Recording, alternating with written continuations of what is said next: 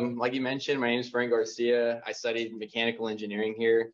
2019 graduated. So that building over here, they were telling me where to park, like at the BSB, and I was like, I don't know what that is. Like, is that the new building? And I guess it was, but for me, it's new. So it's cool to see the school like continuing to grow. So I was normally, I guess you guys have like some presentations and stuff, but I kind of wanted to just be like an open book. I figured like, so going back, I was working at HEB as an engineer there for like a year or two or so. And then for whatever reason, my dad had this like crazy idea of starting this like machine shop that was going to be this futuristic advanced manufacturing facility.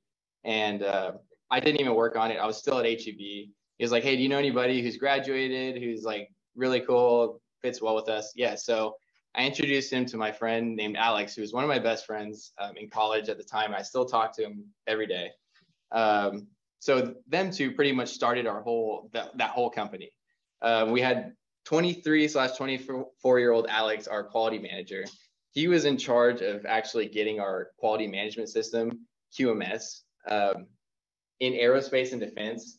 That is called an AS9100 certification, which is one of the toughest certifications you can get. So we had this 24-year-old, and then we had my dad, who had probably been in like 2 machine shops his entire life. He has a background in mechanical engineering. He worked at Boeing, General Dynamics, Sikorsky, worked on the F-22, Marine One, like crazy amount of experience, right? So here I was coming out of college, working at HEB, only had experience in like groceries and food and all that, and kind of saw that they were having fun doing this thing, starting aerospace and defense. So I was like, kind of like that cat meme looking over the snow, like, what are y'all doing over there? I want to go try it out. So I did that, and so this is one of the coolest things. And I know Dr. Cohn or Dr. Appleford too was in a meeting with a UT professor and somebody else in charge of a contract I think we're working on getting. And I told them this story about how prevalent UTSA is in the space industry, and I had no idea. So our very first project we got, I was kind of in charge of getting work and business development, which was not something I was used to at all. My background was engineering. I like to stay in my little area, nobody bother me, like just feed me Red Bull and that's it, right? I'll do my thing. Started doing business development, got into the space industry, and it was awesome, right? So we first started talking to this company called NanoRacks. NanoRacks is a company, if you haven't heard of them, they're probably one of the truest commercial space companies out there right now. And what they do is they take your payload. UTSA may have worked with them before or not, I don't know. They take your payload and basically handle the entire logistics, the engineering, the manufacturing, and get your part to space, right? They do the logistics. They say, okay, here's your payload. It's going to work. We're going to get you on this SpaceX rocket, and it's going to launch here, and then your return date is this, whatever. They handle everything. That was the first time I really like got into the space industry. And so the engineering manager over there, his name was Joe. He turns out to be a UTSA grad who graduated a few years before me. He was in a fraternity as well, kind of reminisced a little bit, had some horror stories, but hit it off. We ended up doing this huge project for them, right? We manufactured what they were engineering. So you had this engineering manager who was essentially designing the whole thing, right? And then you had the manufacturing managers, which were also UTSA grads. But above that, you also had another UTSA grad who was working at NASA, who was actually in charge of validating all their designs and testing and everything. So from the entire value stream map, you had UTSA roadrunners the whole way. At the end of it, we launched this payload, and it turns out it was like I didn't know it at the time. It was the first virtual reality camera in space. And so it's on the ISS right now. That was like the cool story that I was like, okay, we're definitely getting into space. So groceries is cool. Love HEB. Definitely recommend working there. But space is pretty cool, especially in my 20s. Like, you know, why not? So that's kind of how Land Aero got into space, right? We started as a manufacturing company. We grinded our teeth in industrial gas turbines, which is like the worst, disgusting material that you can possibly work with. If you've heard of high temp nickel or cobalt based alloys, those are like super materials that can handle extreme heat. They have extreme wear resistance, right? So if you heard of Inconel or Haynes L605, Monel, these are all these like crazy alien high temp alloys that you're like, I have no idea how it works, but it does. It's pretty cool. We machined and manufactured a lot of stuff for that, got into space, found our niche there, did our AS9100 certification. But the reason I give you that background is kind of so you understand the process a little bit of manufacturing. When I was in engineering, like I tried to test out of the SolidWorks class because I had that in high school and I was like, I did this, I know how to do this. Whatever reason, UTSA just did not let me. So I had to take it and I did all the little models and everything. That is a whole different animal compared to manufacturing. Okay, so if you want your tail between your legs, try manufacturing. If you want to feel really useless, start a business out of it. It is extremely humbling. It's definitely the hardest thing I've ever done in my entire life. So engineers have like CAD, right? You have this SolidWorks magic. It's like you design it on CAD and it's like perfect. It handles all your FEA tests, your thermal properties, your stress properties, goes through all your cycles. Everything looks blue and it's nice and it works, right?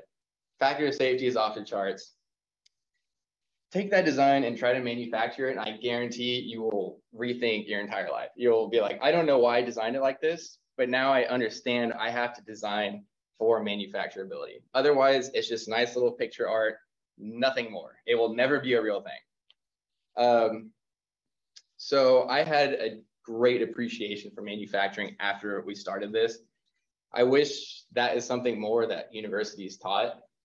I didn't even really know what a CNC machine was, and I had already graduated. Like I knew about it, but I didn't really put the pieces together until I actually used one. So that's the manufacturing process, right? And where am I going with this? In-space manufacturing is drawing upon existing technologies to basically do everything in space, right?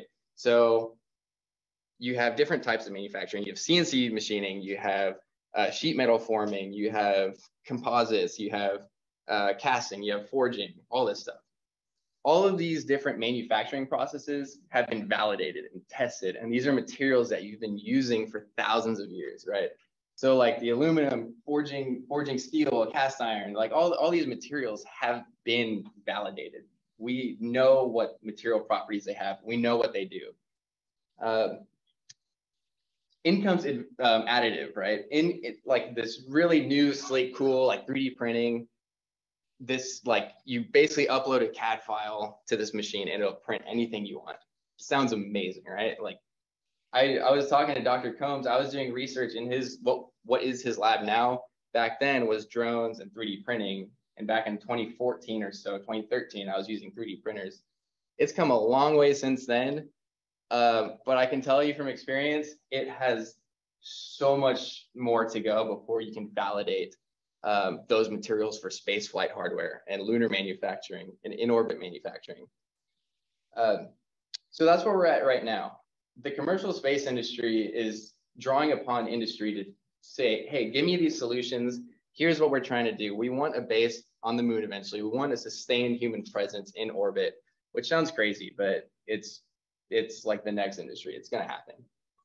So industry is coming up and they're saying, oh, well, advanced manufacturing, additive, 3D printing, you can just upload a CAD file. You don't need like a crazy amount of robotics. Like it's perfect for this, right? So as an engineer, yes. Like in theory, yes, absolutely. That makes 100% sense. With manufacturing experience, absolutely not. And here's why, which is kind of stark to say that, but here's why. I mentioned that we've been using these same materials for thousands of years. We know what they do. Our engineers design models. They design things for those materials. When you 3D print something, you're essentially taking a material and you're making it into a part, right? You're building layer upon layer. Or SLS, you're using a laser to center some powder and then you have some post processes or whatever. Every single one of those parts can print differently, which lends itself to, I guess, maybe y'all's experiences, CAMEE is validating and testing these things.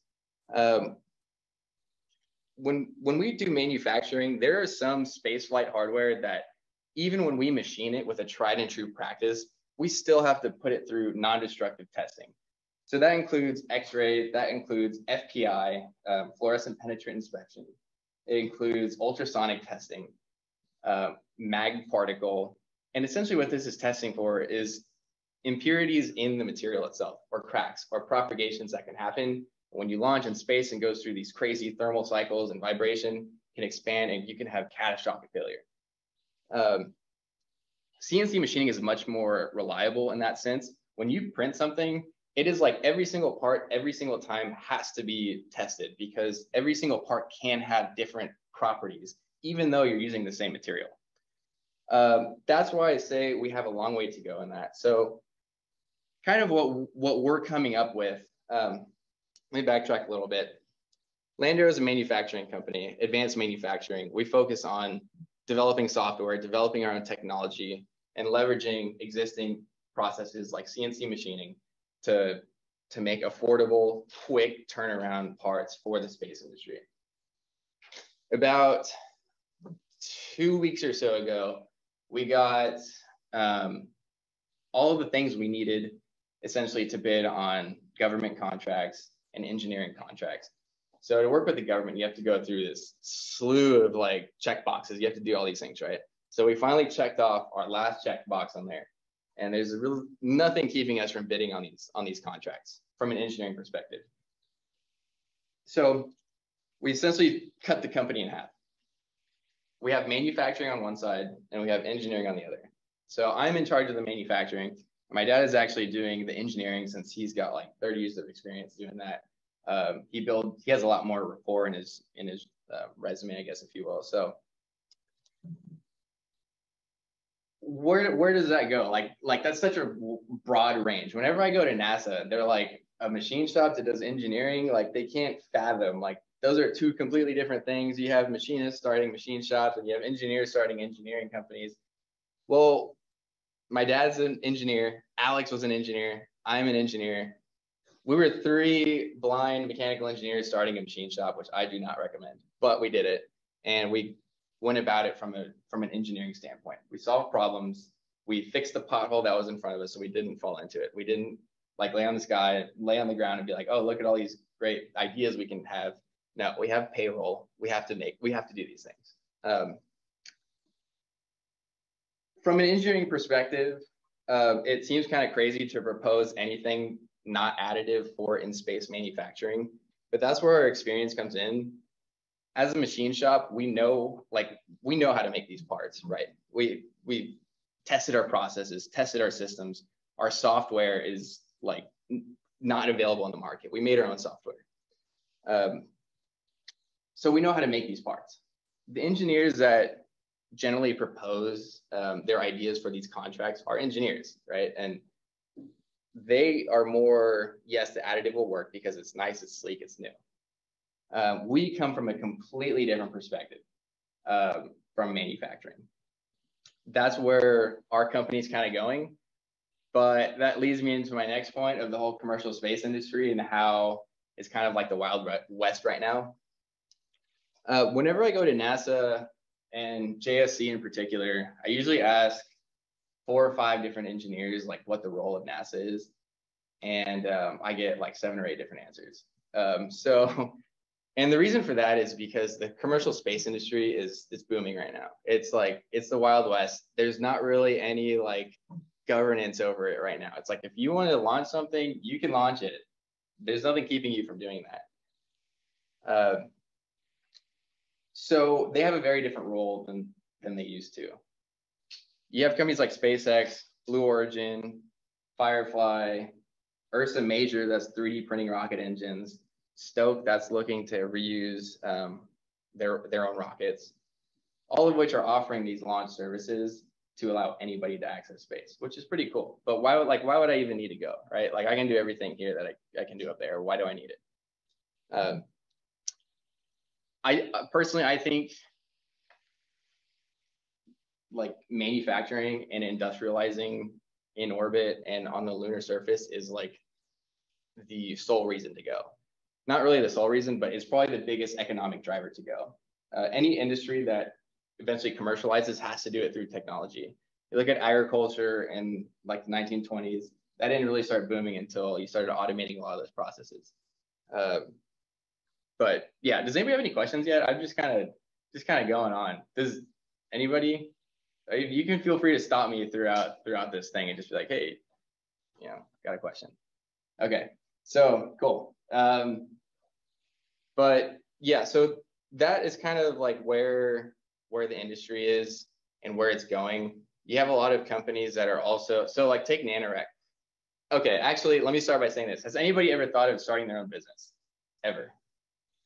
I got people looking around. Yes. Okay. I know there's more of you. I know everybody's thought about it. If you're an engineer, you've 100% thought about it. You can raise your hand. It's okay.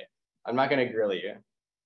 Okay. Well, maybe y'all are smarter than I was, and I definitely wouldn't recommend it. But if you do, the best advice I can give to you is, even in your own career, if you don't start a company, develop a set of business tools and have those business tools in your pocket and draw on them from experience. That is the best way you can possibly move up in your company or start a business, right? Again, going back to the in-space manufacturing, like you see companies developing a solution where there's no problem, and it's just solutionism. It's like you're solving a problem that doesn't exist. So how are you going to commercialize that? You always want to start with your why. Like, why are you doing it? What is the problem and who is the customer? And you obsess on the customer. How does that translate to your career? Where it may not be your customer, it may be your boss. It may be your company's customer, and you deliver for them. You always want to be thinking where you are in your value stream and develop a solution for your customer, or better yet, for your customer's customer. That is how you can get anything you want in your career, anything you want in business. You always want to be looking kind of like a derivative ahead. The reason I say that is because we've seen a lot of like solutionism, I guess, in the commercial space industry, where people are just kind of coming up with something just to come up with something, and it doesn't solve anything. And then those companies fail. And then it makes the commercial space industry look like it's just completely risky, which it is. It's very risky.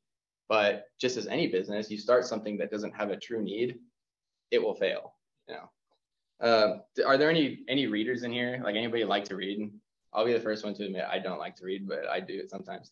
There are a few books I definitely recommend if you want to learn more about possibly starting your own business or just good career advice. The first one I recommend is Start With Why. That explains why some companies create a brand and some are just purely competing on a commodity and margins. You have companies like Southwest, Apple, Columbia, Patagonia, Disney, that have these brands, right? And there's always a why that starts with that. They're never starting with the solution. They're always starting with, why are we doing this, and who is our customer, and what do we want to offer to them? It's never, well, we have this cool technology, let's try to figure out how we can use it.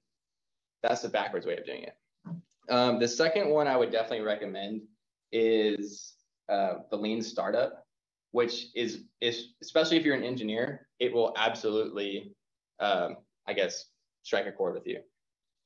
That is a business person who studied manufacturing and has kind of drawn upon engineering principles and created a business model out of it. Again, in the Lean Startup, what you want to do is you want to basically, it's like a circle. You build, you measure, and you learn. But whenever you start a company or whenever you start a business or anything, you always want to start with what you learn. What is it you want to learn? I come up with this hypothesis, right? I think the space industry needs this advanced manufacturing company that can deliver extremely affordable parts extremely quickly, with impeccable quality, and give customers like an unbelievable customer experience so that their engineers can essentially have their own machine shop without having their own machine shop. That was my hypothesis, okay? So then I went in and said, how do I measure that? How do I measure this hypothesis that I want to learn and test? That I personally did, and I absolutely recommend just jumping in. Go into every event you can possibly go to and talk to every person you can possibly talk to. Network. I have met so many people asking what I thought were stupid questions, and they turned out to open unbelievable doors for me. So absolutely ask questions. I think roadrunners are kind of, I don't know what it is, but we kind of have a chip on our shoulder. Like, like we're just not just like scared of anything. So like, go ask questions, go learn, and go get your feet on the ground, close the textbook and go out there and go learn. So that was how I wanted to learn, essentially, I guess, or those aren't really quantitative metrics, but that was kind of like a qualitative validation that I was onto something. And so what do? We built something. So with that somewhat validation, I wanted to test it. The thing that differentiates Aero the most so far, we buy the same Haas machines, right? We have VF milling machines like everybody else does. Anybody with a garage can go buy it. I think we have some even in like the new manufacturing building, maybe if you haven't been there yet. I heard there are milling machines there. We have the same processes, right? So like we standardize on these processes because they've been validated. And the quality management system, the QMS that I talked about, has been validated. We know that if we follow these steps, any part I make will do well in space. I know any one of these parts will do well in an aerospace or defense component or system. So how does a company ever differentiate itself when you're just stuck to like these core things? I want to ask, before I answer how we did it, how would anybody differentiate themselves in this industry when you're competing on margin, when you're competing on costs and quality and lead time, the same thing everybody else competes on, especially with manufacturing? Yes. Customer service? Yes, customer service is a big one. That is huge. Are there any other, yeah. Advertising.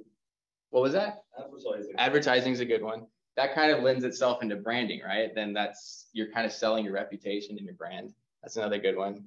Anybody else want to take a shot at it? Maybe a more technical approach. I've already said it. It's not like. Yeah. So who are we serving? I guess like what we can possibly do with the parts that we're making. Yeah. So let me tell you how we did it, and all those are correct. We've done all of those things at some point or another. Especially yours, customer satisfaction. So I thought, well, everybody's standardizing on the same processes. Everybody's buying the same machines. If I wanted to make my own machine, it would probably take millions of dollars to do that. That's not an option. So we turned to software. And I definitely recommend any engineers in this room to research this, because this will be our future way of doing what we do. If you haven't heard of it already, research model-based definition, model-based systems engineering, and product manufacturing information, and you'll kind of get an idea of where this industry is going and where engineering is going. It's always been drawings, right? Why do we make 3D models just to print 2D drawings with it? It doesn't make any sense. Why do we put 2D text on a 3D model? It doesn't make any sense. But that's kind of where things are going. So managing technical documents and technical data, as it's called, the drawings, your materials, your part list, that is by far the most important aspect of manufacturing anything critical. Is you have to essentially keep track and audit every single step of your manufacturing process, so that you know the material you get is exactly what the engineer wants. It's coming from somewhere domestic. You have to make sure every single piece of hardware that goes on whether it's an insert, whether it's a screw, a nut, a bolt, every single piece of hardware has to be certified. Okay. You can imagine having dozens of these pieces of hardware, different part numbers. It gets really hard to track. Same thing with coding. Does anybody know anything about post-processing, like machine parts or just manufacturing at all? About codings? This is something you're gonna learn, especially if you're a design engineer. Every single part that comes out of our shop is, well, almost every single part is coded with something. So we have two main ones, and I'll get to them later. We have anodized coatings and we have chemical conversion coating. I'll explain what they do later. But essentially, we have to send our parts to these vendors that can do that. They send it back and they say, yes, it performs and it meets your NASA-PRC-spec or whatever. Now think about keeping track of all of this. You have like thousands of data points for each part. We may have dozens, if not hundreds of parts in our machine shop at a certain time. So that is like quickly tens of thousands of data points that we have to keep track of. And if we don't, and something goes wrong, it comes right back to us. So we developed our own software and we called it Stardust. So Stardust is essentially a way to manage all of our manufacturing data. And it's not something that's available on the market at all. We've tried to implement 3 or 4 different ERP systems and all of them suck. So we made our own. And it's not even an ERP anymore. An ERP just kind of manages your materials and things like that. It's kind of morphed into its own thing. So it essentially talks to like 4 or 5 different softwares and it pulls together and keeps track of all those thousands of data points.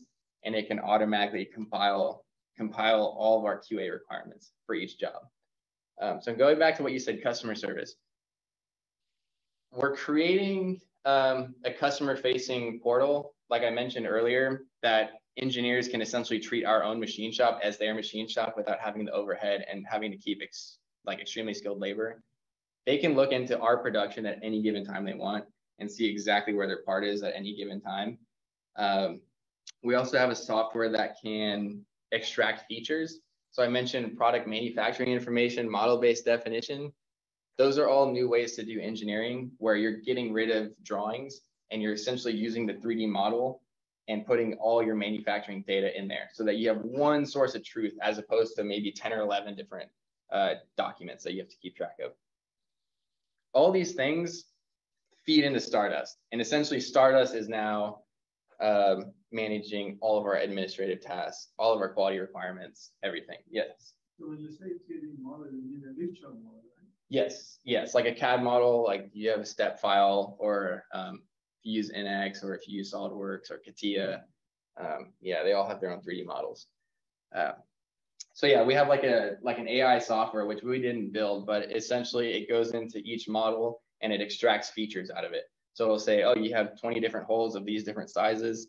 And essentially it turns it into a machine readable format that Stardust can go in and say, okay, well, now I know I need to order all these things. I need to order tooling for this.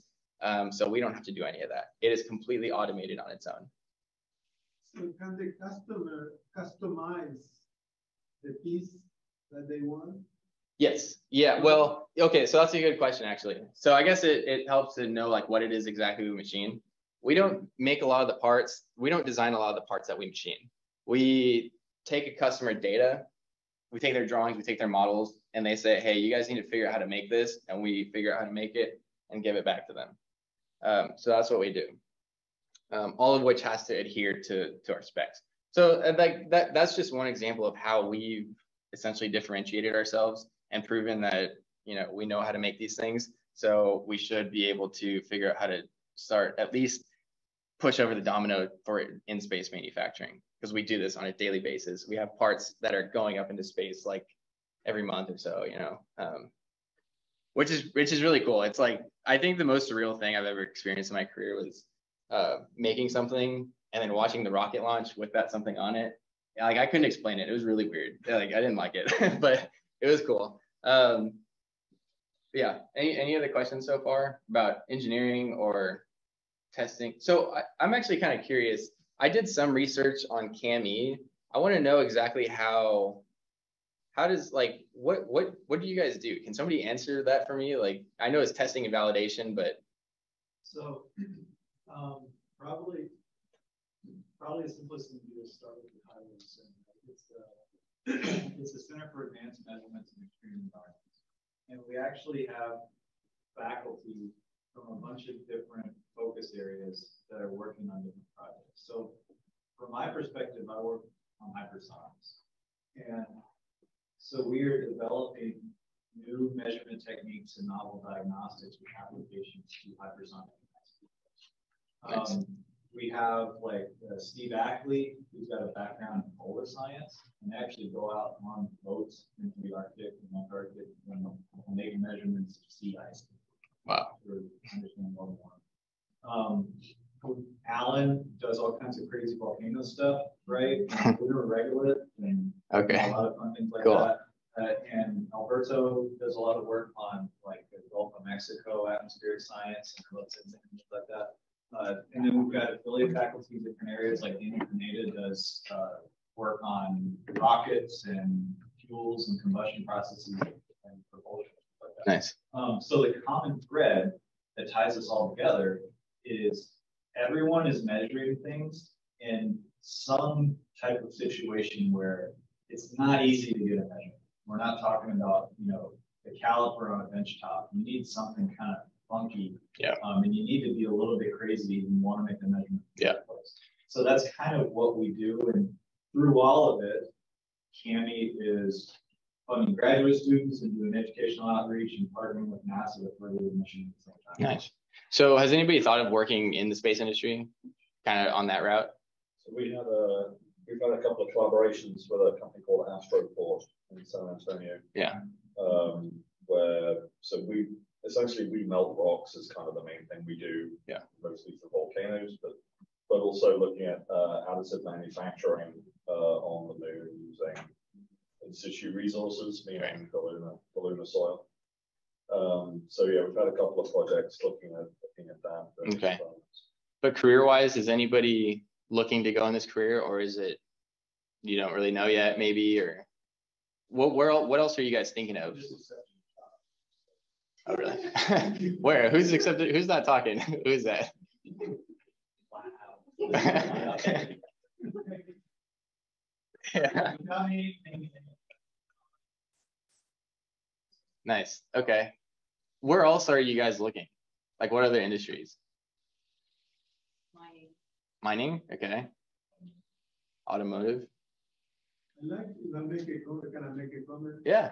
So I like when you said about developing tools. Yeah. And I think this applies also knowledge. Right. When we are actually working on a thesis or something that may seem the answer to a complete question, but you are learning when you education different tools. Right. You can think of these as physical tools, but they could be programming skills or different skills, a skill set. And many of these skill sets are transferable. Mm-hmm. So whether you work in an engineering company, in a space, or even in basic research, a lot of these things like programming and data analysis, all these are transferable. So I think everybody should have a little bit of a broad kind of, when you're looking for jobs. Definitely. Going back to what Dr. Combs said, I'm just curious, how would if you guys have an idea, how would you guys say you had a 3D printer in space, right? How would you inspect that? Like, how would you make sure that part is printed correctly? No, it's in space. So this is what you call space for space economy. Right now, it's mainly space for Earth. So essentially, you got GPS, telecommunications, things that are serving our uses on Earth. But eventually, people will be in orbit like all the time, and there will be a lot more people. There will be a lot more people on the moon, and you can't wait to resupply them from rockets coming from Earth. So essentially, you have to do what you call in situ resource utilization and use materials that are available to you wherever you are. So I'm just curious, going about what we talked about, how would you inspect like grain structure or porosity or any kind of voids within a 3D printed part on Earth? Does anybody know that? In a vacuum, but what what tools would you use? Yeah. Okay. Yeah. Exactly. I kind of talked about it a little bit. Use a lot of ultrasonic testing and X-rays and fluorescent penetrant inspection. But like just of what we know on Earth, does anybody think that would be possible in space? How would you do that in space? Remote sensors, yeah. Like would you just strap an X-ray machine to a rocket and a 3D printer and just say, all right, there you go? Oh, cool. You started a business then. but I'm sorry. Infrared. Okay, that's another one. Now, like the reason I say this is because it's so difficult to come up with a solution that barely works on Earth, much less try it in space. And what you will learn in your career, the technical part isn't even the hardest part. The hardest part is doing it from a business standpoint and achieving some sort of profitability and economic sustainment. Like I mentioned before, there's going to be many times in your career where you come up with a solution for something, but it's not going to solve the problem. You're going to say, this is a cool technology, this is something that could work, but it doesn't have a use case. So I can't stress that to you guys enough. Find a need, right? Find a need, find a problem, and create a hypothesis around that problem. Use a scientific method and say, I think this is a solution to this problem. How am I going to test it? And then you work backwards and say, how am I going to build it? And then essentially you build, measure, test. So, right, like we could just strap an X-ray machine and a 3D printer to a rocket and call it a day. How are you going to fund that? How are you going to get customers for that later on down the road? Who is requesting 3D printed parts in space right now? You got what, like 10 people on the ISS maybe? How do you create a business out of that? Exactly. So now we're in a position where the commercial space industry is just at a stagnation. Nothing's happening, right? Anybody want to work at NASA? I have a lot of contacts. Okay, but beside that point, I mentioned that I have asked maybe 4 or 5 different people every time I go what their role is in the commercial space industry, and I get 7 or 8 different answers. It's not because they haven't thought about it, it's because they really just don't know. The commercial space industry is like the Wild West right now. Okay, is NASA going to be some sort of regulation like the FAA? Is it going to continue to sustain the funding of all these projects? At what point does a commercial space company break off of that and find its own customers? Because that is the only way for sustainable industry. And there's a lot of people right now who think like it may not come to fruition. The commercial space industry may not happen. It may not happen for 20 years, 50 years, who knows? Because, right, we have 10 people. Why would we even send it up in the first place? Who cares about commercial space? If I can't make money off of it, then I'm not doing it for free, right? So therein lies the trick. It's not really the technical challenge, it's the business challenge behind the commercial space industry. Are you more interested in manufacture in like on orbit, LEO, or are you thinking manufacturing things on the moon, on Mars, or just all the above? Well, it's definitely going to be both. So like in situ resource utilization, it'll definitely be in orbit using decommissioned satellites. Lunar manufacturing will be using lunar regolith, most likely. Eventually, we're going to have to build things on Mars and using what's available to us on Mars. And all these are going to be different manufacturing processes, most likely. But how do you get there? Like why would anybody start a business in commercial space if it's so hard and if it's just like there's just not a lot of people in it, and you may or may not get funding? Like, is there any reason? Why have I talked anybody out of being in the commercial space industry yet, or just getting in the space industry? No, nobody knows the answer. No, nobody does. And as a business person, it's like something you have to think about all the time, right? It's like you lose a lot of sleep over it because it's like, man, you got all these cool ideas, but how are you going to fund it? Like, how do you keep that going? How do you create a business out of it? Right now, I guess with the grants and stuff that NASA has been funded, I guess we have a couple billionaires that seem interested in it. But yeah. That's just a couple people. So. Exactly. What about Space Force? I mean, you get Space Force is a big one. Yes. Yes. Yes. So everything. You may not build a company out of it. No. Niche. Yes. Everything you mentioned is old space. It's where the government funds the companies, right? It is not what they call new space. New space, that is not commercial.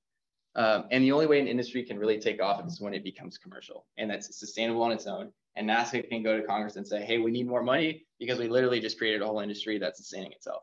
And they can say yes.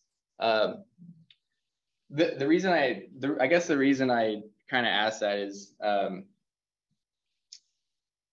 I like personally, I really like this industry. I think it would be cool, but there's more reasons than just like that it's cool and it's interesting, right? So it gives something, I guess, an intangible. It gives something people to really look forward to. I wasn't obviously fortunate to be around during, the moon landing, but I can only imagine what it was like.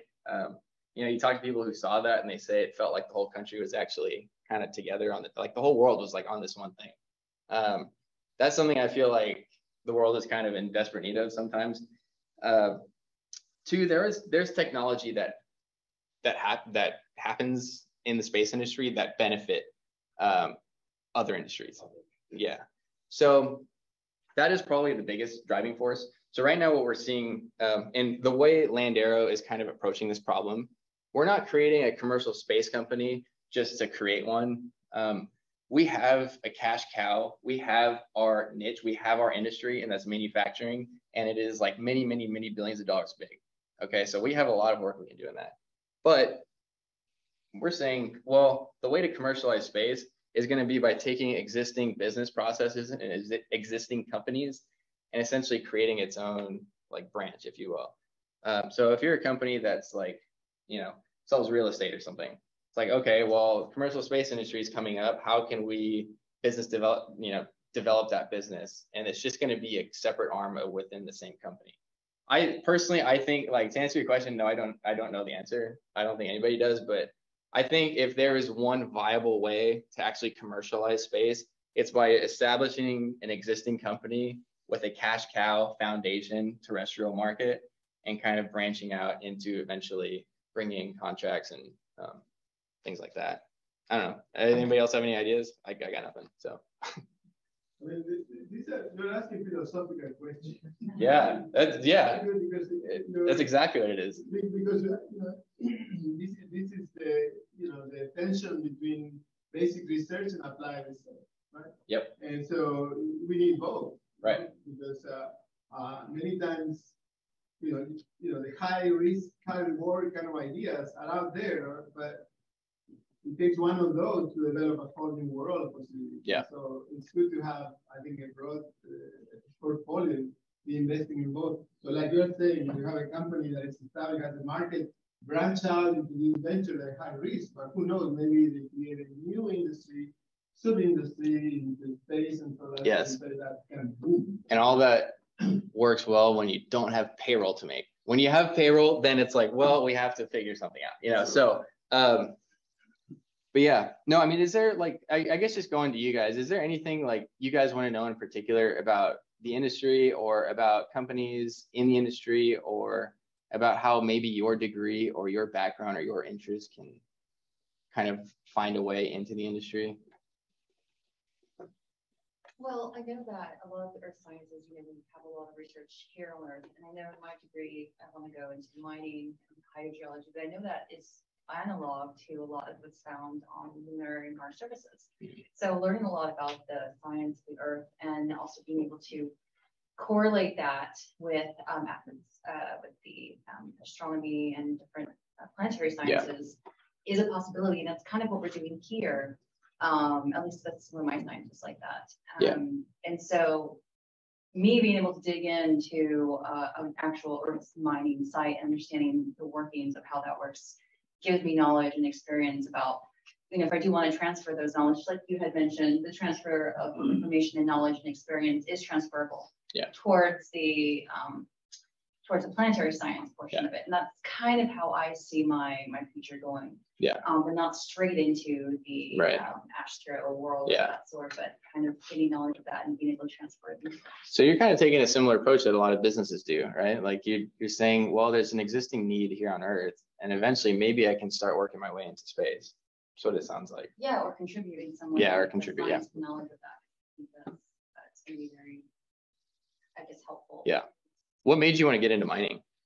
I do follow along with the economic commodities that's happening in the world, and part of geosciences is not just about sustainability and environmental sustainability. It's about both. It's about economic progress and development that our future of the world's going into. So in mining, especially in rare earth and critical mining and those different metals that are used every day, that's not going away. And the idea of like being able to work with development and maybe doing it in a way that can be economic as well as environmental sustainable methods, if you have that type of knowledge going alongside of it, then maybe that methodology can be applied towards new science that's going to be in the planetary portion. Yeah, I mean, those are good reasons. Do you think ever mining could be environmentally sustainable? Or is it intrinsically just not? Those are great questions. It depends on what you're mining, right? And also the location of it, and how impactful is it on the community surrounding it? Yeah. And then what you do with the resources. Back in the day, no, it wasn't environmentally sustainable, but we have resources now. Like we can actually go back to old mining sites when they're doing reclamation events, and you can go to the tailings. And we didn't have the type of manufacturability back then to actually utilize all of the, I guess, take out all of the resources from the rock that we can today. So actually a lot of the tail ends, which are a lot of contaminants and pollutions that people don't really do, they just cover it up. Yeah. We can go back to that and like source more from there that we couldn't before because of the technologies that we have today. Right. So yeah, there is absolutely the ability to make it more environmentally safe, but I think the idea is like, how can we make it environmentally safe to just the population that's nearby it? Like what kind of damage is it? The community that's near. And I think that's what the problem is with the United States wanting to kind of put sanctions on ourselves. I feel like that's what it is. Mm-hmm. But the progression of mining in the United States, and we do have our resources available. Yeah. Does anybody have any interest in material science, which is kind of similar to what you're doing, but anybody interested in materials at all? I definitely recommend it. If nobody is absolutely thinking about it, I 100% recommend it. As I mentioned before, materials is like one of the most important things you can have in any sort of engineering and manufacturing, because without it, it's whatever you design is just simply a nice little picture on your computer screen. If you can't validate and test and repeatedly get the same results using these materials, then you have no manufacturing industry. That's a good point, because I've always said, no matter what you're doing in engineering, he was my senior design professor, by the way, for anybody who didn't know him. Do you still do senior design here or no? What's that? Do you still teach senior design or no? Fine. Okay. Yeah. Well, Professor Johnson has a lot of great experience that you can draw upon, especially with like the real world scenario. I think the biggest shock that I got when I graduated was just how different engineering in the real world is.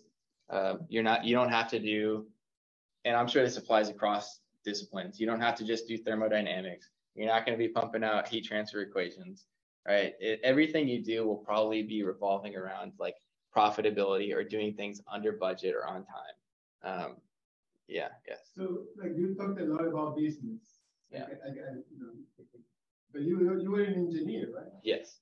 Yeah. So could you share a little bit, how did you acquire the business skills after you graduated? Yeah. So that's a good question. I think of all the skills I got during college, the business skills were absolutely the best for my career, for just doing well. But to your point, I needed the engineering background to do it. So what do I mean by that? Business is just like problem solving on steroids. Engineering for me, and a lot of other STEM related disciplines too, is problem solving. So one ties really well to the other if you can apply it. So back to my college days, I didn't like I said, I was an engineer. We're not all the same, but a lot of us are more introverted, and we don't like talking, but talking and being extroverted is the best thing you can do for your career. So at some point in my collegiate career, I had a crazy friend who like kept wanting to start a fraternity, and he like kept asking me. I was like, fine, I finally did it, right? So for whatever reason, I got actually like voted to be the social chair in my fraternity. And I will say that is definitely one of the best experiences I had, because that allowed me to actually go out and talk to people and do all these things. that is where I think my business like acumen really started. So how can you apply that? Go out and talk to people, learn how to be extroverted, network with people, take every opportunity you can to ask questions. But the second experience, the second of two biggest experiences where I learned business was actually having payroll to make, having overhead, having rent. Everything becomes very real when you have those things, and there's no motivation like having to make money to literally sustain people. So that was the biggest thing. You learn very fast if things do work and don't work.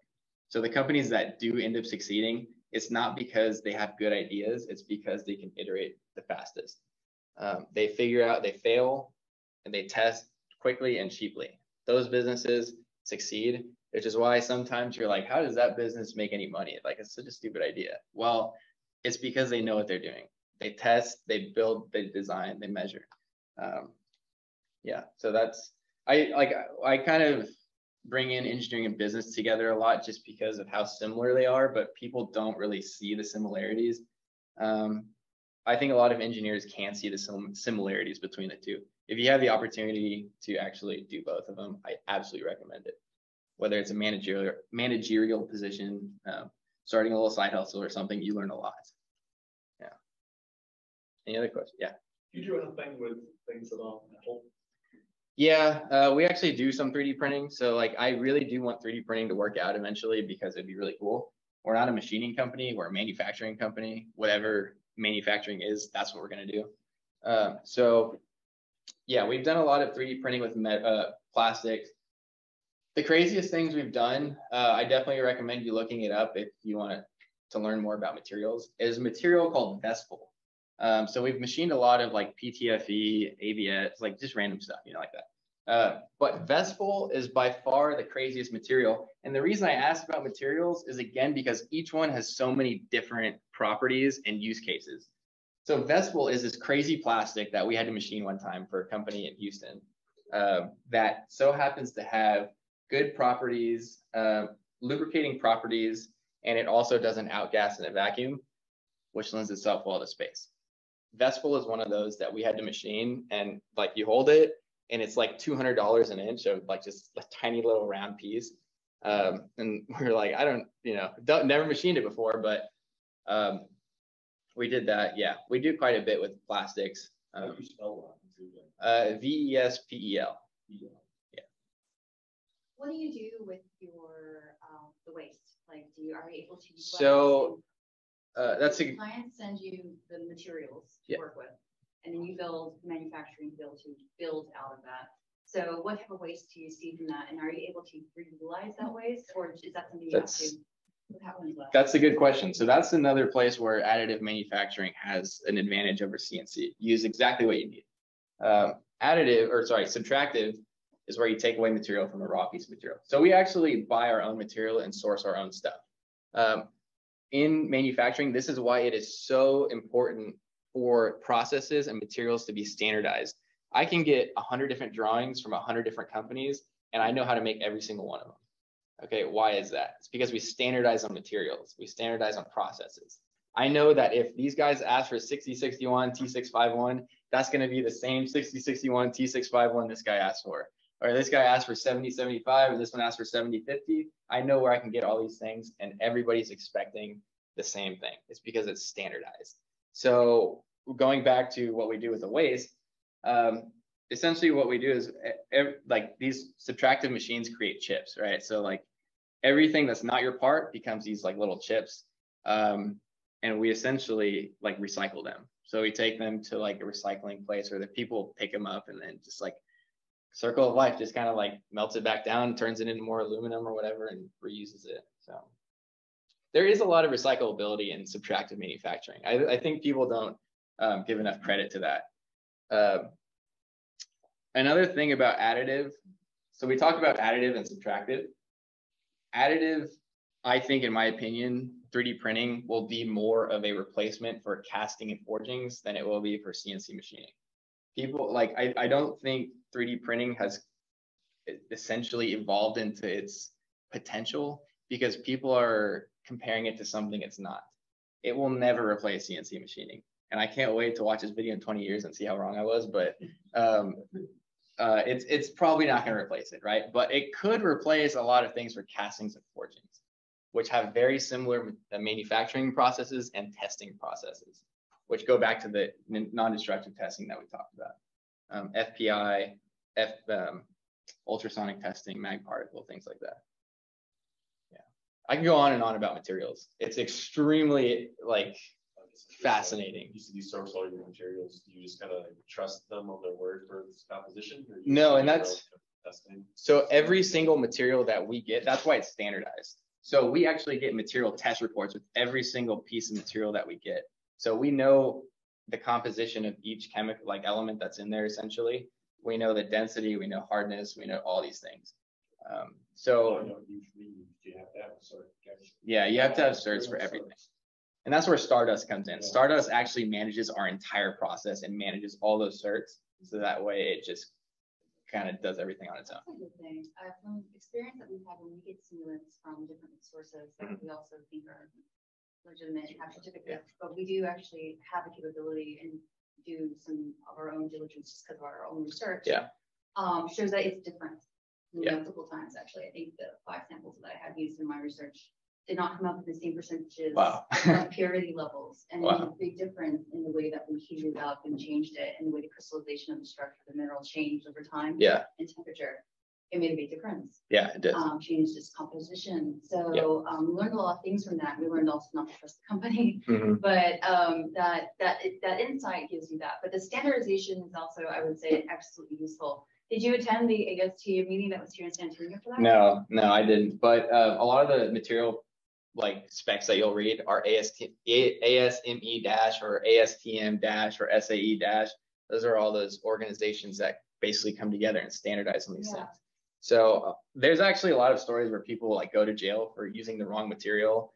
They say they use this material and it's not.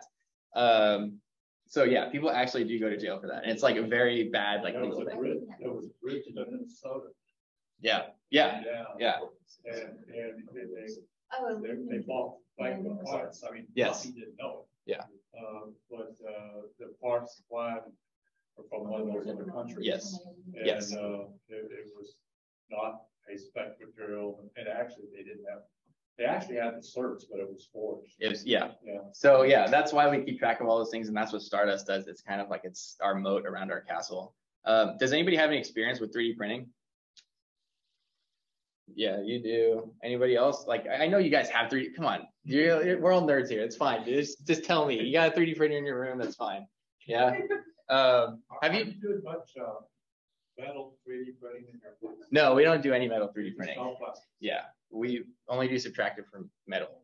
But the reason I ask is because the next time you 3D print something, test different materials, try different vendors or try different makers and see what different properties you get, and actually test the properties. So don't just say, oh, that looks nice. It's a cool little model figure of, I don't know, some Smash Bros character. Actually like put it to some like tensile strength test and tell me if you get the same print material structures from print to print. Therein lies your problem with additive manufacturing in space.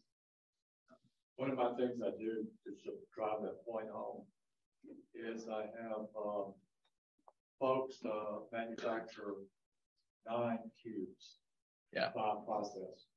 You know, it's like 1 millimeter by 1 millimeter by bigger than that. Yeah. 10 by 10 by 10 or something. It's different every time, right? And then stack them together. Yeah. And make the measurement and see if you come out right from the right dimensions. And do that from process to process. Yes. And you will never get the batch. Right. We're about out of time here, but I don't know if we want to, like, if you guys have any more questions or I don't know what you want to do next, but essentially, I guess what I will say to start like wrapping up, just if you guys, and just aside from this, if you guys have an interest in being in the space industry, maybe you can make my email, like let him have my email or something, but maybe I can put you in contact with somebody I know. I know chief engineers, vice presidents, general managers, C-suite people at like a lot of companies. Like I'm not going to name them, but you know them. So if I can help put Roadrunners in jobs, that'd be great. or yes. Did you mention the internship yet? Yes, I'm getting to that. Thank you. So for the mechanical engineers out there too, if you know somebody or if you are one, we're offering 2 internships. All of our interns have, I think 100% of our interns have been placed in jobs after they graduate. So we have a very good track record. One is at Boeing, one's at Amazon, one is at NanoRacks, one is at General Motors, one is at Tesla. I can go on and on, but yeah, and that goes to show if you have manufacturing experience, you will almost certainly rise to the top of that resume packet. But yeah, and if you have any questions too, like feel free to email me, or like if you have any questions about companies that like you just don't know about, or any opportunities, and just say, hey, I don't know what I want to do in this career, but I know I want to be in this industry or whatever, let me know. I may not have the answer for you, but I may be able to get you to somebody who does have the answer. And the last thing I will is say this. If you haven't noticed already, like I have a lot of like business background, and that has taken me, I can tell you from experience, that has taken me further than just about any other skill set I have. So I definitely recommend you doing that, whether you're starting your own thing or whether you're just in your career. Have a business background and a tool set where you understand business processes. Let's see, something else. Oh yeah, so next too, for everybody in STEM that's looking to kind of do research or something else, I challenge you to design your experiment or whatever it is you're trying to test systematically. It's really easy, especially for me, like as an engineer, to just like start jumping into something and just trying to create solutions for something that is like not even a problem. Systematically go through like your scientific method and say, what's the problem? What am I trying to test? How am I going to test that? And then actually build the thing and iterate. You're going to get to your problem not by having good ideas, but by being able to iterate faster than the next guy. But yeah, that's pretty much it. If you want to check out our company website, it's landaero.com, LANDAERO.